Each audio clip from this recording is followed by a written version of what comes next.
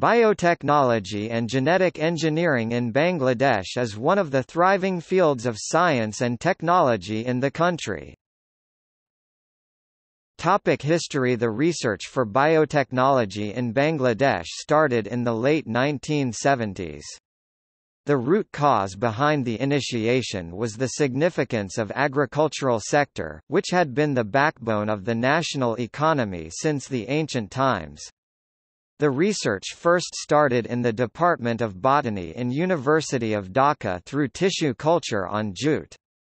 Subsequently, within the next 10 to 12 years, similar research programs began to take place in Faculty of Biotechnology and Genetic Engineering at Sylhet Agricultural University, University of Rajshahi, University of Chittagong, University of Khulna, Jagannath University, Jahangirnagar University, Shahjalal University of Science and Technology, Bangladesh Rice Research Institute, Bangladesh Jute Research Institute, Bangabandhu Sheikh Mujibur Rahman Agricultural University, Bangladesh Agricultural Research Institute, Bangladesh Agricultural University, Bangladesh Forest Research Institute, Bangladesh Institute of Nuclear Agriculture, Bangladesh Council of Scientific and Industrial Research (BCSIR), and Bangladesh Atomic Energy Commission.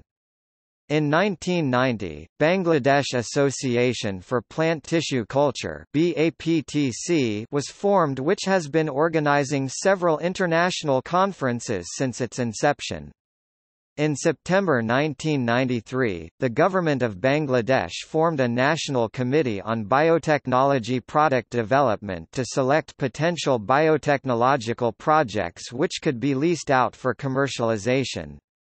In collaboration with BAPTC, the Ministry of Science and Technology organized a workshop on biosafety regulation in 1997, after which a task force was formed to formulate biosafety guidelines and biosafety regulations in the light of the regulation of the workshop.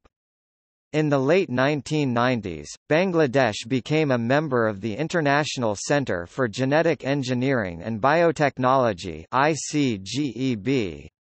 In 1999, the National Institute of Biotechnology was established as the Centre of Excellence in Biotechnological Education. To accelerate multidimensional biotechnological research, in 2006, the government adopted the National Policy Guidelines on Biotechnology, which was approved by the National Task Force on Biotechnology. In 2012, the Cabinet approved the draft of National Biotechnology Policy, 2012, which was aimed at eradicating poverty through increasing productivity in agriculture and industrial sectors.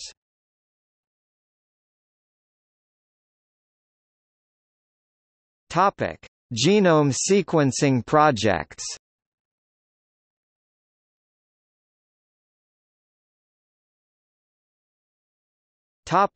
Jute genome.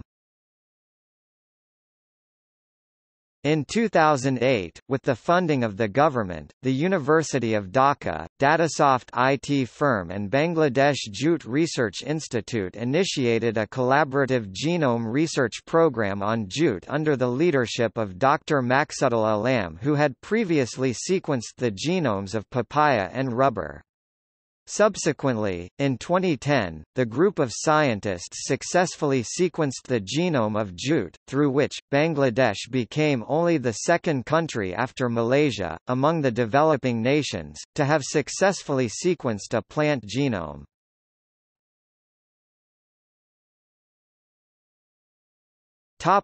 Fungus genome. In 2012, the same group of scientists decoded the genome of Macrophamina phaseolina, a Botryospheriaceae fungus, which is responsible for causing seedling blight, root rot, and charcoal rot of more than 500 crop and non-crop species throughout the world. The sequencing took place at the laboratory of Bangladesh Jute Research Institute and was done as part of the Basic and Applied Research on Jute project.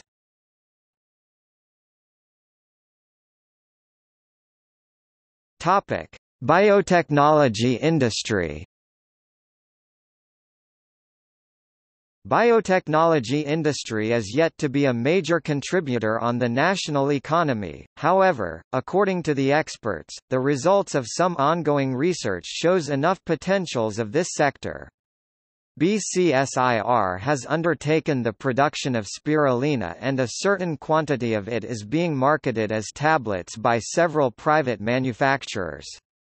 BCSIR has also explored the production of baker's yeast using molasses, which are byproducts of the sugarcane manufacturing plants in the northern part of the country. The net production of molasses numbers about 100,000 million tons per year, about half of which is used in the distilleries for the production of ethanol. The production of rhizobium is also perceived to have commercial potential. Several private pharmaceutical companies have started to develop separate and dedicated biotech units. Some private firms like BRAC Biotechnology Center, Square Agritech and Amman Agro Industries are producing virus-free potato seeds in substantial quantities, gradually reducing the dependency on imported potato seeds. Proshika Tissue Culture Center is now exporting varieties of tissue culture-derived orchid plants. Pharmaceutical companies like the Incepta Pharmaceuticals have begun to produce and market insulin and preparing to export abroad. Incepta has also signed an agreement with ICGEB to receive the technological know-how for commercially manufacturing hepatitis B vaccine.